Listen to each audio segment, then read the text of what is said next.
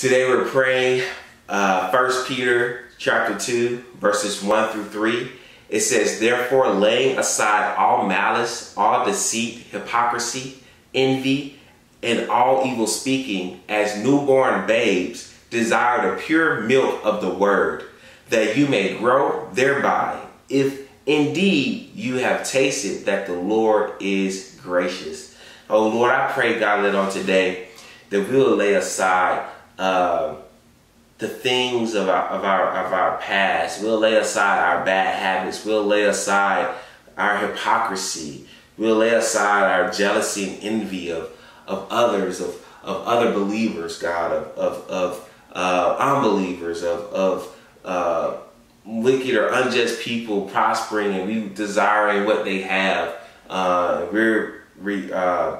We're discontent for the life that we're living, that we may be living and doing things the right way, but think we're not being blessed by it. Lord, I pray, Father, that you'll remove that envy. I pray, God, that you'll remove all evil speaking, God, and let us not gossip behind one another's back. Let us not speak death over ourselves and over others. God, I pray that we will lay aside all malice and all deceit. And God, that we will desire the pure milk of the word. That we will only want your word. And we will want you to speak to us. We will desire to read your word, to know you in a deeper way, to seek and search your scriptures, to grow in the knowledge of God, to grow in you, Lord, that our hearts will be transformed by reading your word and